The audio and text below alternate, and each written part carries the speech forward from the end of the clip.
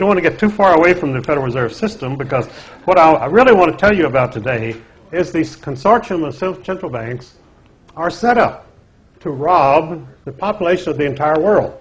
We hear about the third world and the developing countries and so forth, and they're being robbed just the way people in Canada and the United States are. It's the same system. It works for everybody. And that's why you send the troops around to different countries to institute some vague purpose, some political purpose, which no one really understands and no one really cares about. But what is going on is the grand Nazi scheme. There's only one political party in the world today, and that's called the Nazis. And you say, well, Adolf Hitler died in 1945, and that was the end of the Nazi Party. But that's because you've never been told what the origin of Nazi is.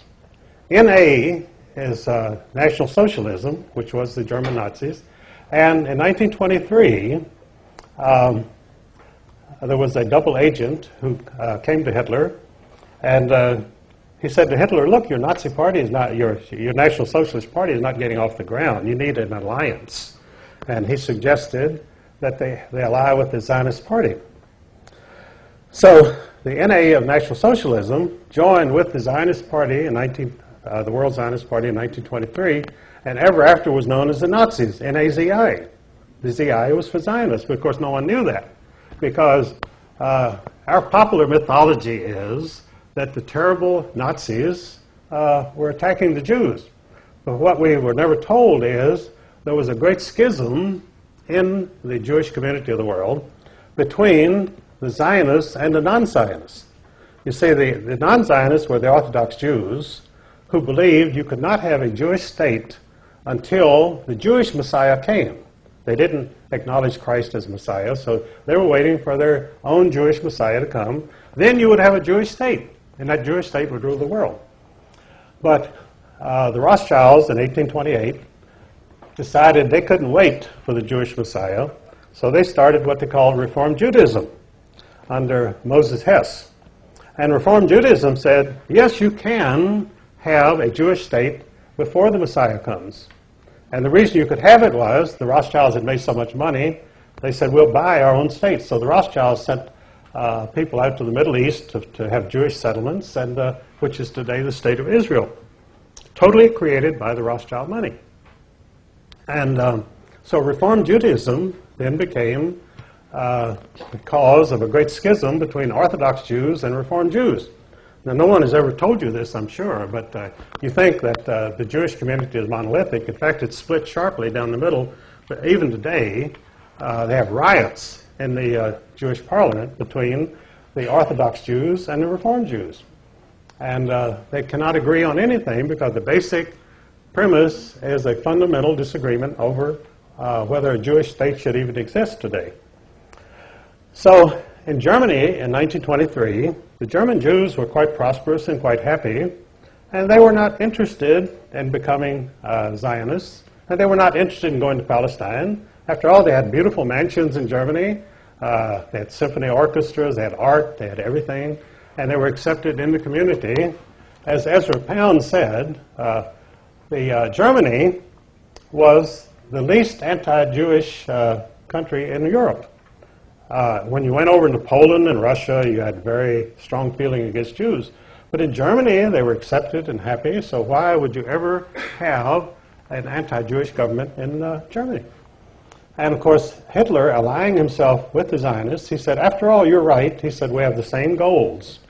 And so he allied with the Zionist party, and the mission of the Nazis was to force the anti-Zionist Jews to accept Zionism. And this is what the concentration camps were about. They put the anti-Zionist Jews in the concentration camps, and they were placed under the direct administration of the Sonderkommandos, who were the Zionist Jews. So the concentration camps were run by the Zionist Jews in order to punish and get rid of the anti-Zionist Jews, which they did. And of course, that's a part of the Holocaust that you were never told, that this was a fundamental Jewish disagreement, which the German people, that Daniel Goldhagen wrote a book in which he said, all Germans cooperated in their anti-Jewish feeling and the Holocaust, which was not true at all. The Germans did not even know what was going on, most of them.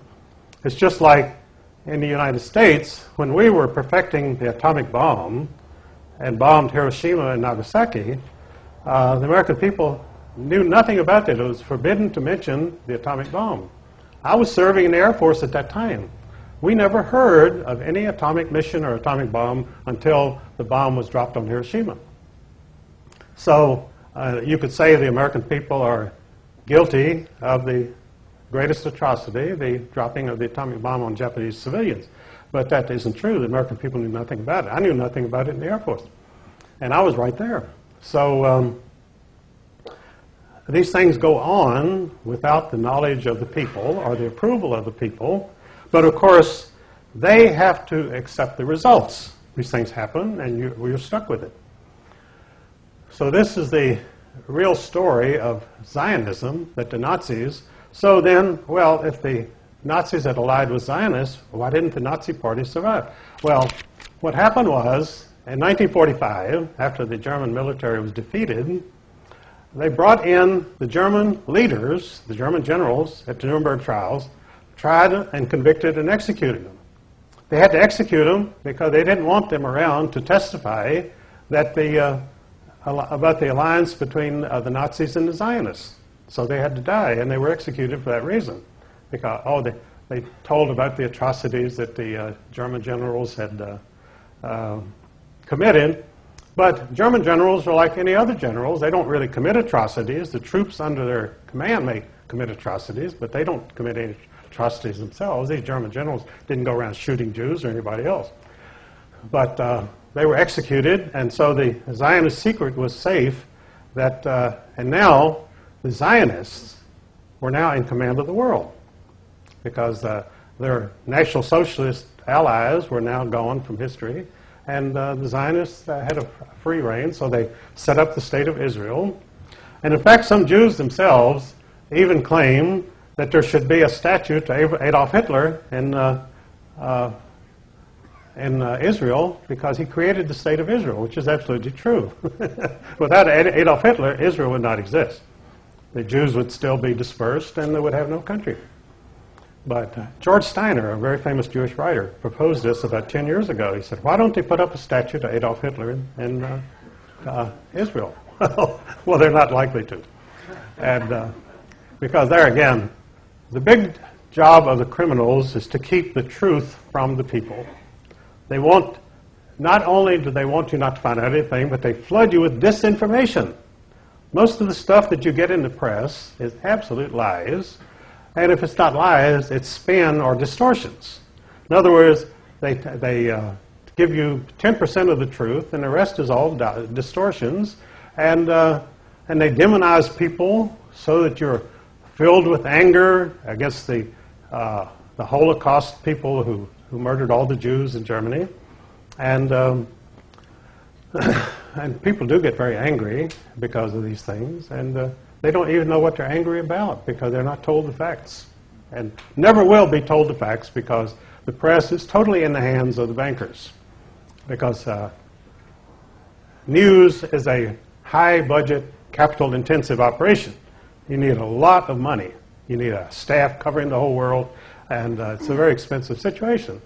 So the average truth seeker is not going to start his own television station or newspaper because he doesn't have the $100 million that you need to even get it off the ground. So we're reduced to meetings like this, which are very good. And we also, God apparently was merciful on us, and he gave us the internet. Because in fact, in the States, we had this total monopoly of television by 3 television networks, which were all controlled by Zionists. And so along came cable, and suddenly we had all new stations and all sorts of controversial programs coming on, which of course the 3 Zionist networks would not touch with a 10-foot pole. And the result was they were left behind. They had 100% of television audience. They now have 30%, and it's dropping every year. In fact, it's probably less than 30%, but they're cooking the books in order to maintain their advertising revenues to give a totally false picture of